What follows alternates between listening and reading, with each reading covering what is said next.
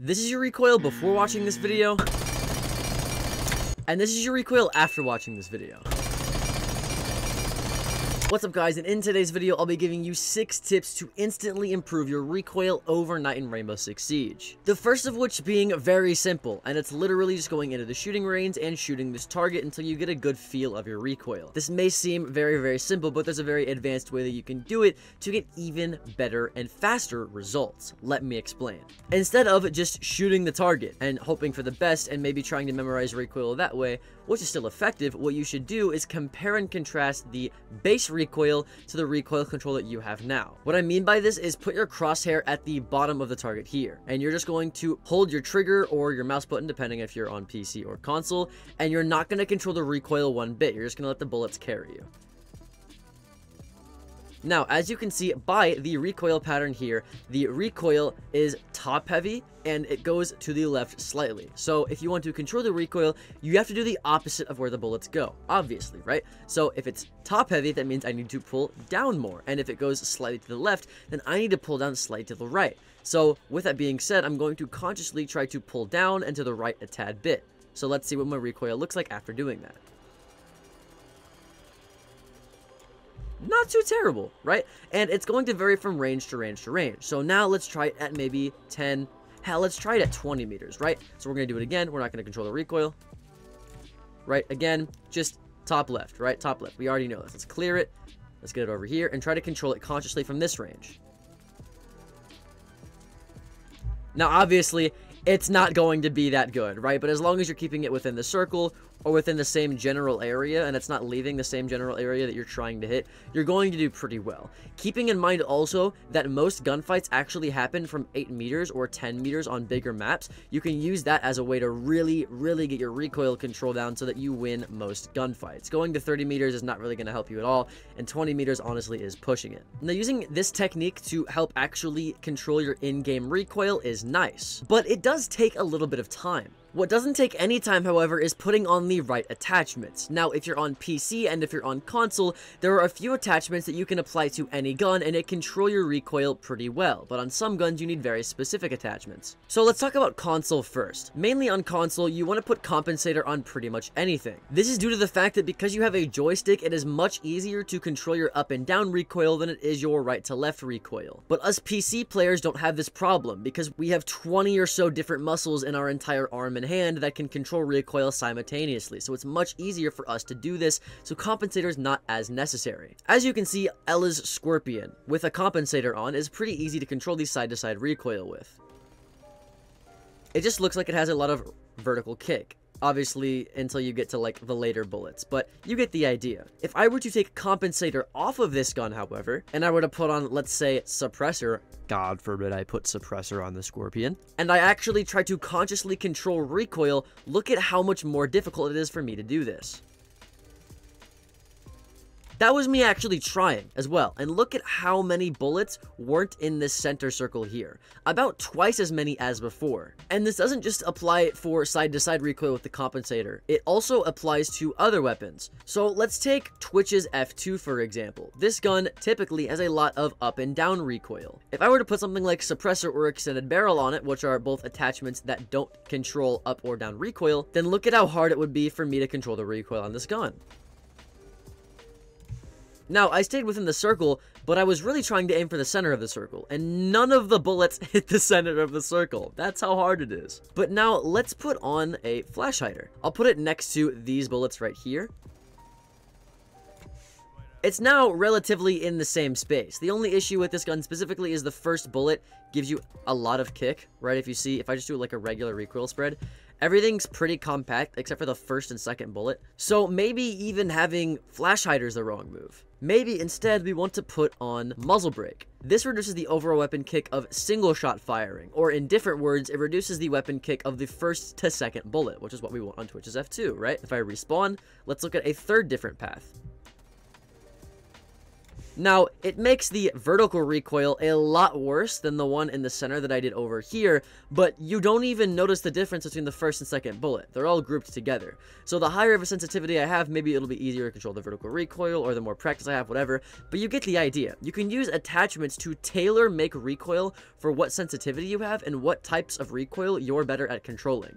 Whether it be because you're good at just controlling horizontal recoil because you have a good arm, or maybe you're bad at controlling horizontal recoil because you're on console, so you want to have different attachments according to what type of player you are and what you're good at. But do you know what else you can tailor-make to make your recoil even easier to control? It's actually your FOV and aspect ratio, which if you go into your options and press display, you will find pretty easily. Now, if you're on console, you can skip this tip because only PC players are able to change this, but if you're on PC, hear me out. The two most common and easy to play with aspect ratios for playing Rainbow Six Siege are 4:3 and 16:10. 4:3 is better because it gives you stretched res, which makes your enemies bigger, which gives you a more of a reaction time to actually see them. Now, if things are wider on your screen, then things are going to look different on your screen. Guns, enemies, whatever you're shooting at are going to look different. So the recoil at which you control your gun is also going to look and feel different as well. Not only this, but aspect ratio and FOV go hand in hand. If you have too high of an FOV for something like 4:3, recoil actually becomes a tad bit harder because what you're shooting at and your crosshair in general aren't as stretched, and you have to worry about more of your peripherals, which is going to make your gun seem a little smaller and everything just in general seem a little smaller, which consciously is going to make you control recoil differently. But if you have a balanced FOV and aspect ratio, which in 4:3's case would be an 87 or an 86, then this isn't as much of an issue for you. Now, if you're playing on 16:10, then you should put it onto 90 because that's just what's balanced for that aspect ratio. As you can see, it's a lot more compressed, but I have about the same amount of recoil control. If anything, actually, I have better recoil control on 16:10. But you get the idea. You can tailor make your aspect ratio and your FOV to what you're best at when it comes to controlling your recoil. As you can see, clear-cut example that I was easily able to do that. And it's something that you can change and have an instant improvement on, as you can see right there. Now, shooting targets like that is cool, but it's only going to get you so far. But you need to get used to shooting actual players, which is where you're going to move into lane 2. In lane 2, as you can see, there's an actual person. You can turn this person if you want to shoot them in the side or the back of the head. You can have them crouched as well if you want to get used to crouch level. You can have them prone. Hell, you could even have them behind a wall if you want to know what it's like to wallbang people. It even gives you a little wall hack outline too, which is pretty nice. Now, my point here is that you need to get used to controlling recoil onto an actual player, because ideally you want to be shooting all of your bullets in their head, right? Because it's a one-shot headshot game. This ovally looking target, especially one that moves and is on the head of an actual player, looks a lot different than a circle with a crosshair in it that you can easily use to control your recoil. With all of these other circles and lines in it as well, it gives your brain a lot of points of reference to be able to use to control bullets in recoil because you have a center point. On a dummy, though, you don't get that luxury because all you're really focusing on is their shoulders and their head whenever you're aiming at them. And it's a lot smaller of a target too. So once you feel like you've roughly got most of the recoil down for a gun, kind of like I do here, then switch to the dummy and practice shooting the dummy and controlling recoil on their head. If you can't do that, then you've got some stuff to work on. So I'm gonna sit here and do it until I can get the recoil down packed pretty well.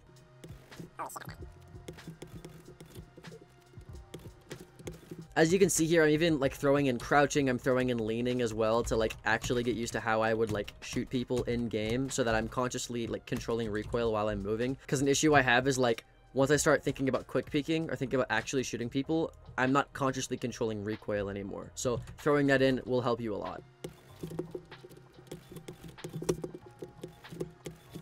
Now, as you can see, my recoil control on this guy has gotten a lot better than the first clip right here where I whiffed an entire mag, as you can see on screen. And all it took me was like maybe 30 seconds to a minute of just consciously doing this, and actually doing it on a player model. It really is not that hard. But shooting inanimate objects that don't shoot you back in a non-realistic scenario is only going to get you so good at recoil control. So it's time to go in-game. This is where the fifth tip comes in. You want to be going into the arcade playlist and putting on Deathmatch and Free-For-All. The reason you do this is because you want to get used to the thought of actively controlling recoil in gunfights. Like I said, when you're in the heat of the moment, your adrenaline's pumping, it's a 1vx scenario, you're not thinking about a lot of things, right? Especially your recoil control. It's just like the last thing that's on your mind. But if you go into an arcade and you shoot actual players with actual stakes on the line, an actual scoreboard, maybe you get your adrenaline pumping again, and you're actively the entire time trying to think about recoil control, you will train your brain to actively try to control recoil more in every gunfight, so that you have less moments where your adrenaline is completely throwing everything that you've ever learned about Siege out of the window mid-gunfight. This happens to me all the time, and the way you mitigate this is just by practicing with that mindset so that you play with that mindset. Now, this is more of a long-term fix. It's not going to instantly improve your recoil control, but you can do this even once or twice before a ranked game, and you'll notice in gunfights that you're actively thinking about it, even if it's just a little bit more than you usually do. So it is still kind of an instant improvement, just not all the way. But it's definitely something that you should keep in mind, because in-game application is everything. You can have all of these strats in mind, you can practice as much as you want to, but if you're not actually walking that walk and actually putting it in your gameplay, none of it matters. The final tip on having perfect recoil control is using your recoil control with your movement. Now, recoil control is great, but if your movement and positioning are bad, it's not going to matter because you're going to lose the gunfight anyway. Now, we talked about last tip, using your recoil control for different things, like using it in tandem with your flicking, your tracking, and practicing all of that together and consciously thinking about it in a deathmatch. But when it comes to an actual ranked game, it's different because the way you play is different. You're more passive than you are in a deathmatch. You're holding angles differently. You're quick peeking angles and swinging things differently. And you want to implement your recoil control differently because of that. A great way that you can do this is by going into T-Hunts, or when the new season comes out, the little map patrol, whatever the thing is called that's coming out, where you shoot like little target dummies on the maps.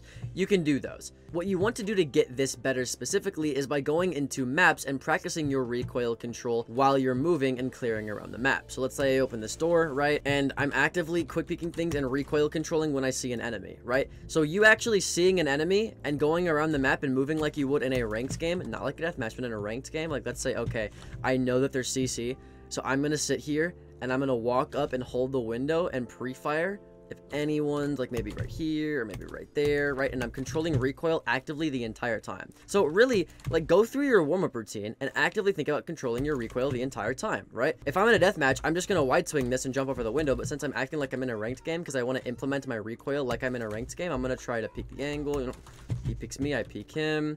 I'm not gonna hop over this until I quick peek here, but really just getting used to how you would play in ranked and trying to actively control your recoil while you do it is going to make you, again, actively do it in your ranked games. Because like I said, perfect practice is nothing without perfect implementation. You can practice all you want to, but if you're not actually implementing it in your gameplay, it won't matter. Another cool thing about what I'm doing here is I'm controlling recoil in a certain way that I would only control recoil in an actual game. Because I'm, you know, simulating an actual game here, I'm only burst firing. I don't know if you can tell, but I'm not shooting an entire mag. So now I know what it feels like to control recoil for just burst shots and not an entire mag, which is going to help me more in game than just sitting and looking at a target and holding down your left click, right? That's only gonna help you so much because you're never gonna really do that in a real game. But doing this final step and going around the map and clearing it with, you know, T-Hunts or whenever the new season comes out, like the little like map tutorials or whatever, this is going to help me so much more.